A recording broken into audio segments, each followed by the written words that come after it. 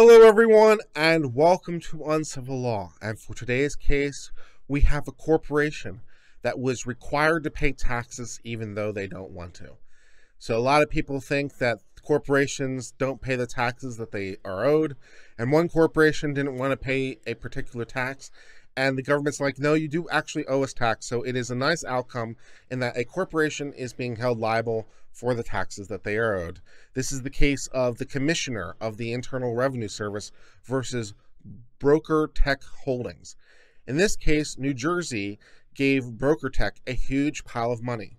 The question is, does the huge pile of money count as income that the corporation has to pay taxes on? So let's read this and figure that out. Let's get started. The relevant facts as found by the tax court following a bench trial are undisputed. In 1996, the state of New Jersey created the Business Employment Incentive Program, to grow New Jersey's economy and revitalize its cities through providing financial assistance to businesses, specifically cash grants for companies willing to relocate or expand in New Jersey. So the great state of New Jersey feels like maybe people don't want to operate businesses in New Jersey. And so they thought, how about cash bribes? What if we just bribe people to come to New Jersey? Maybe that would work. Now, New Jersey could, make its state more attractive by, not being such a dank place to live. But New Jersey's like, that's too much effort. What if we just give you money? So New Jersey tried the let's give them money approach, and then the question is, does the business have to pay income tax on that money? So let's read on. A company receiving the grants would be required to maintain a minimum number of employees and remain at the new location for a certain time period. But, and here's the critical part, no restrictions were placed on how the company could use the money. So it really was just a big pile of money. It wasn't money even for a particular purpose. New Jersey just said, we will get you to our state, not by making our state more attractive, but we'll just give you money. How about money? Do you like money? And so, but the money can be used for literally anything, all the things, including like just putting it into your pocket. That would have also been an option. But New Jersey thought cash bribes were the way to go. All right, fair enough, I guess. Let's read on. The grant recipients at issue here are two subsidiaries of the organization Broker Tech. The offices were destroyed as part of the September 11th attacks. So they're looking for new homes, their offices having previously been destroyed due to certain events in New York. So Broker Tech certified it would employ a combined 720 full-time workers at its relocated office spaces in New Jersey. It also noted that it would make $47 million in improvements to the office spaces it was leasing, as well as acquire $25 million worth of technology, furniture, and other equipment. So it's like, yeah, we're willing to invest in New Jersey because we literally don't have a choice because our offices in New York no longer exist.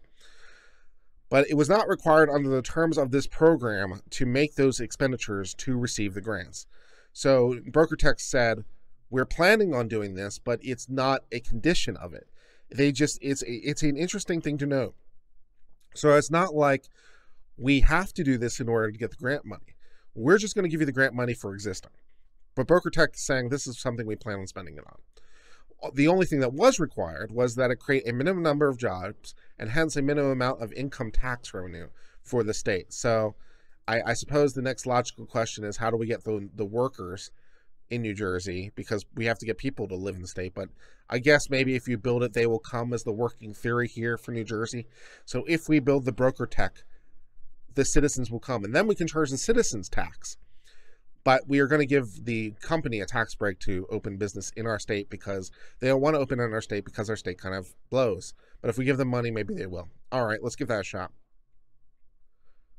Garbin's grants would amount to 80% of its employees' state income tax withholding, and brokers would amount to 70% as it created further jobs. So this is just a nice little thing. So basically the business is very much exploiting its own workers for its gain, even more so than normal. So just to make sure that you understand what's going on here, right? The state of New Jersey charges a state income tax, as many states do. not my state of Texas. They don't charge an income tax, but New Jersey is one of the states that does charge an income tax, all right? So we are going to charge you a percentage of your income for the privilege of living in our state of New Jersey. Great. And then it said to the company, how about we give you 80% of that money and we just give it to you? So 80% of the money we're going to tax your workers. We're just going to give right back to you.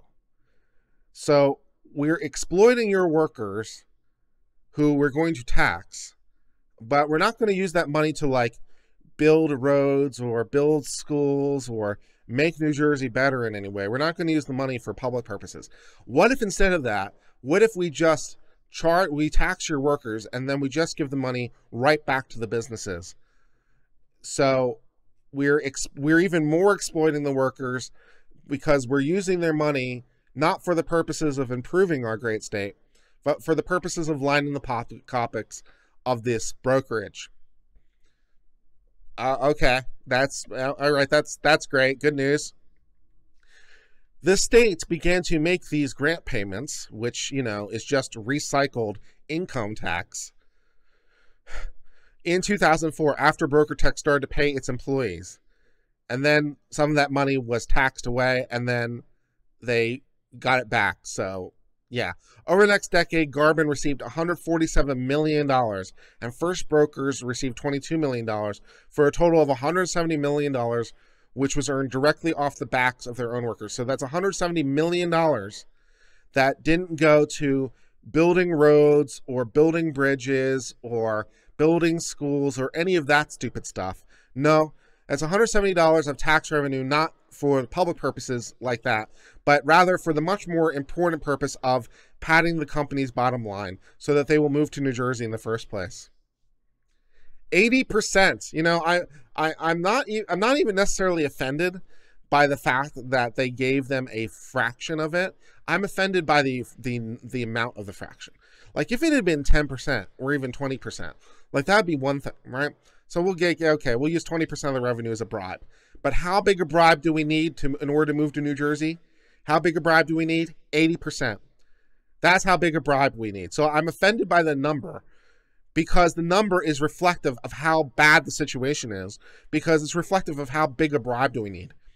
It's not like we needed just a 5% or 10% or 20% leverage in order to incentivize you to move to New Jersey. No. 5, 10, 20% was not going to do. The only way that we could convince you to live in New Jersey or to build businesses in New Jersey was an 80% kickback. I think New Jersey is openly admitting that they're not a very good state, because the only way we can get people to live here is an 80% kickback. And we could use that 80%, to, again, improve the state of New Jersey so people would want to live here. But no, how about we just give it to the company and pad the bottom line? Good.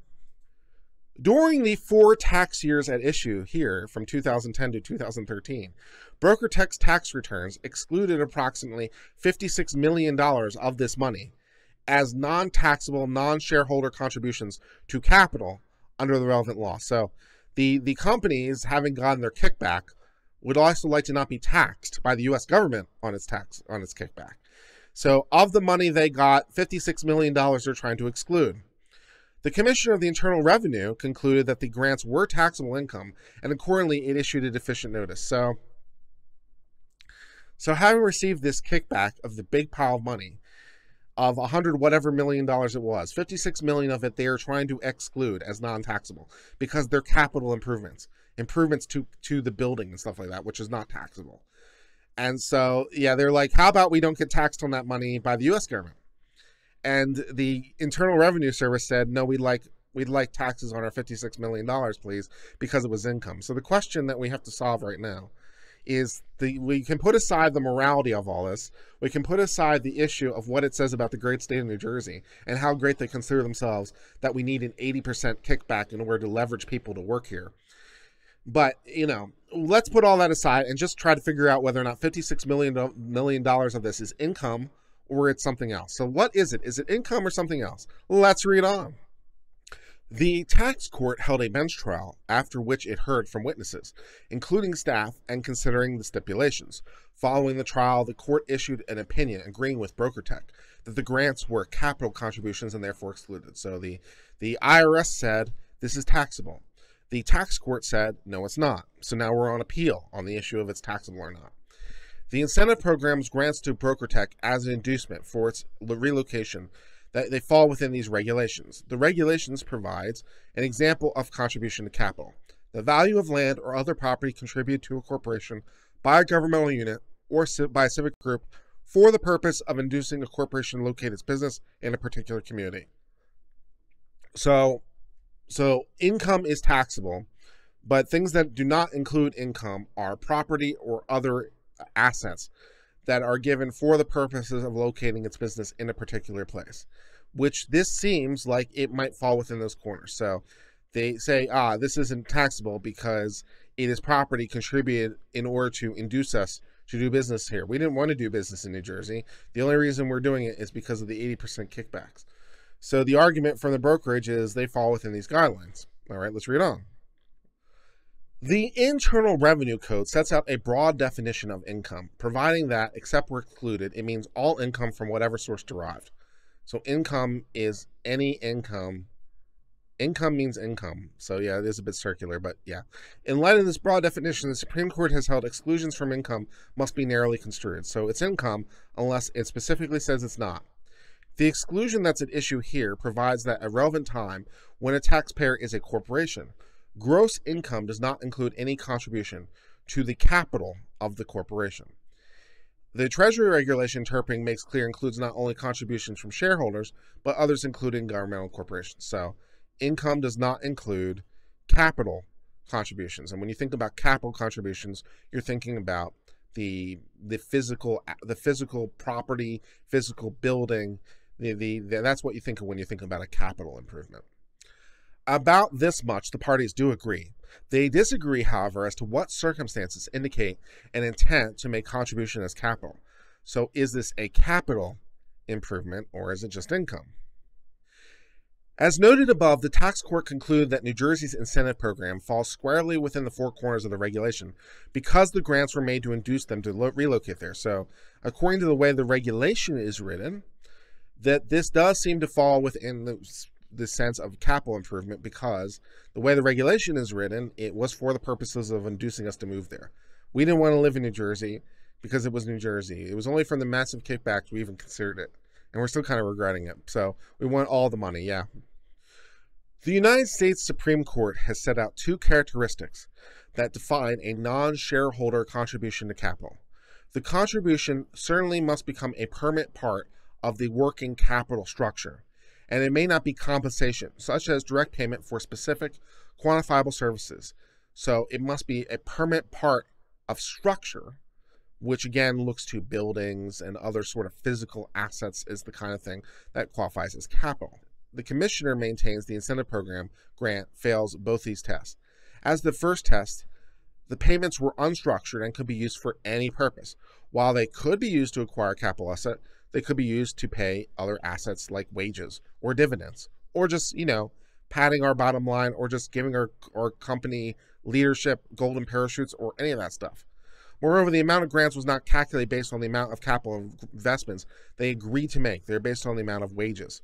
So it wasn't money given for the express purpose of building things. So it wasn't land. It wasn't building. It wasn't money for the purpose of purchasing land. It wasn't money for the purpose of building buildings or for physical equipment or other sort of physical assets that the kind of things that are depreciable, the kind of things that, are physical and wear out over time. So it was none of these things. It wasn't that, and it wasn't even that they were giving it to you on the basis of how much stuff you were doing in terms of all that, because it was only connected to the amount of employees. So we don't know where you intend on these employees working. I don't know, maybe an open field or something. I don't know. But the government of New Jersey wasn't saying, well, if you have this much office space or you have this big of whatever, that's where we'll give you money. No, it was just, do you want to operate here and will you employ people that we can tax so that we can give you 80% of a kickback. So it wasn't tied to the capital. So that makes it non-capital improvement. Land is not depreciable. That's probably true. Yeah, the analogy did break down at some point, Mandy Amos. Yeah.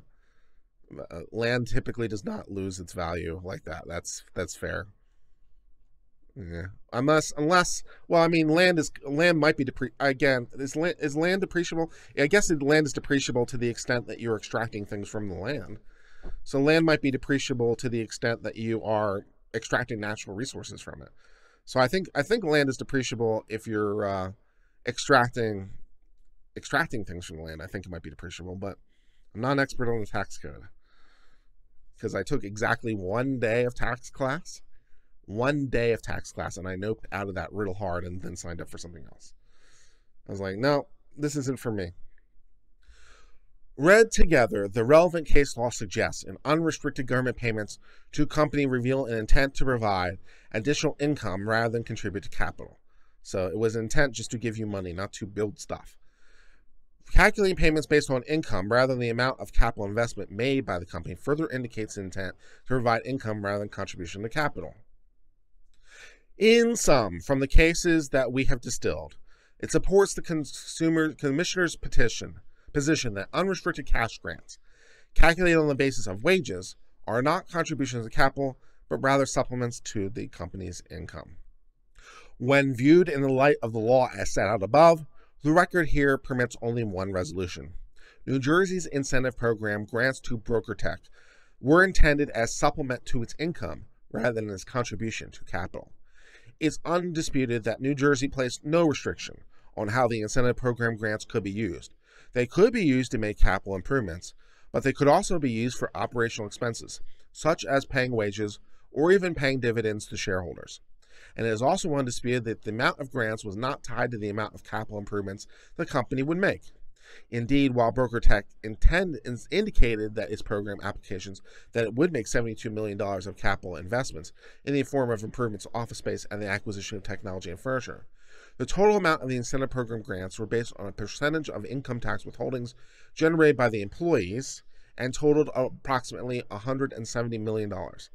In light of these facts, BrokerTec cannot show that New Jersey intended the incentive program payments to become a part of the permanent structure, a part of working capital. So that is the end of the case of Commissioner of Internal Revenue versus BrokerTec. In this case, BrokerTec was looking for a new home. And New Jersey said, how about we help you exploit your employees? How about we take 80% of the money that they are going to be charged from income tax? And we don't use it to improve our state, but we instead use it to improve your bottom line. How about that? And BrokerTec was like, yes, please. But then they realized that they were living in New Jersey and they were sad. And so they didn't want to pay taxes on the amount that they used to improve their physical facilities. But the way the program was structured was it was just, here is a big pile of money, do with it what you want. And because it was just a big pile of money, the fact that you used it for capital improvements is kind of neither here nor there.